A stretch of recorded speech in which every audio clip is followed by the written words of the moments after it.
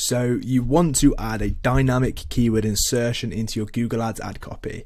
And what this can produce is ads similar to this that really mirror the keywords that you have used or that you are bidding for within your ad group.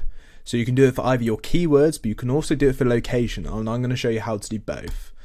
So what we're going to do is just go to this example campaign and we're going to edit some of our existing ad copy to see where a dynamic keyword insertion would be suited. So the first one we're going to do is just the keyword insertion. So what this does is when you type in this little key, I don't know how to explain it, but that's what you need to type in on your keyboard. It's to the right of mine just by the enter button. So what this does when you click on it, it gives you these selections. So we have one for keyword insertion, we have one for countdown. So if you have a set day you're going to be advertising for a sale potentially, you can add this in there so you don't have to change it every single time. And then we also have one for location. I'm just going to show you keyword insertion and location as these are the ones you're going to use the most of the time. So let's just look at keyword insertion. So these are the keywords I have here within my ad group. Okay, so I have different variations of 24-hour plumber, 24-hour plumber near me, 24-hour plumber spelled differently, 24-hour emergency plumbing, and 24-hour plumbing service near me. So I have a few different variations of a very, very similar keyword. So for this example, I'm just going to click on this. And that's all I would need because my first headline was literally just mirroring my keywords. So we're going to put that in there, and what you put in this default text is basically what you want to have displayed if for some reason it messes up and it doesn't display the keyword that they've used that's triggered the ad.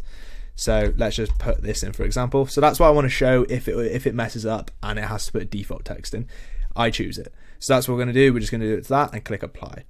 So that's the first example you can use it. The second example we can use is a location one. So for this headline here, I have 24/7 Bristol emergency plumber. But if I want to be a little bit more specific, I could put in a dynamic keyword insertion for location. So if I put this in here, and then the default text, I'm just going to put back to Bristol.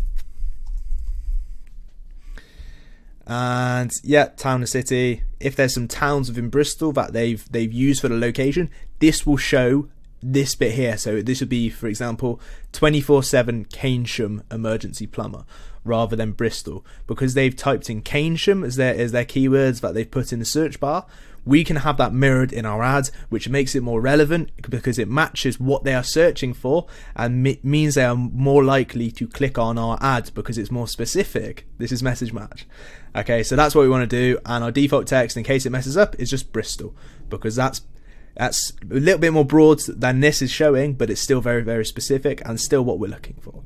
So that's fine. So there you go. We click apply, and there we have it. Two keyword insertions, one for keywords and one for location in our adverts now. And we'll just save that one.